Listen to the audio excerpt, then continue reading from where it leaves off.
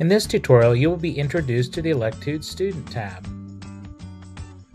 In Electude, teachers are able to group students by class. To begin, log in as teacher and click on the Students tab from the top menu bar. Next, near the center of the page, click the large plus under the Groups heading to create a new main student group. In the space provided, specify the group name.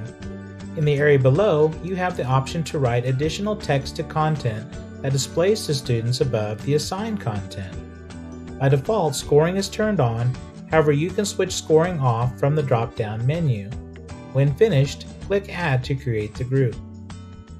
To create additional main groups, ensure you remain under the All Groups area from the left-hand menu.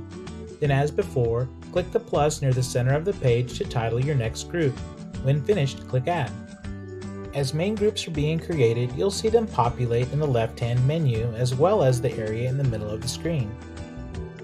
As an option, you can create subgroups of students within main group folders. If you wish to proceed with this option, select a main group from the left-hand menu, then click the plus near the bottom of the screen under the Groups heading to specify a new subgroup. If you create additional subgroups within a main group, you'll find them populate in the left-hand menu under the Main Group heading.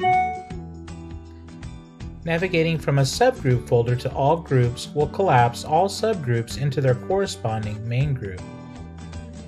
To make subgroup folders visible, click the small plus next to the main group folder name.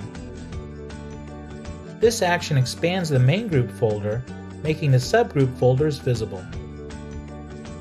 This concludes the introduction to the Electude Student tab. For information on enrolling students, please see the Student Registration tutorial. Please go to our website at electude.com for more training tutorials.